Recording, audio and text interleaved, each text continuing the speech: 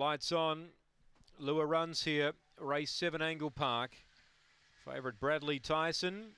Away, he stepped about fourth. Speed the inside, come on Loopy, and there's Cappuccino. He's hammering down the outside and cleared them.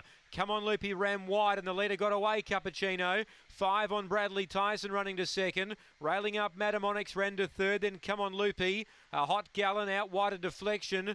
Then Urca Jacket, Last Goose Buzz. Leader does it well. Cappuccino by 5. Running on Madam Onyx. Still there Bradley Tyson. Cappuccino. Line up. It's home. Cappuccino won by 4 to Madam Onyx.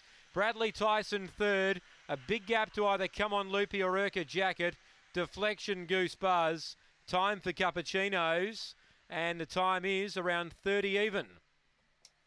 Cappuccino, number 5 for Tony Rasmussen. Burns them off. 3 Madam Onyx second.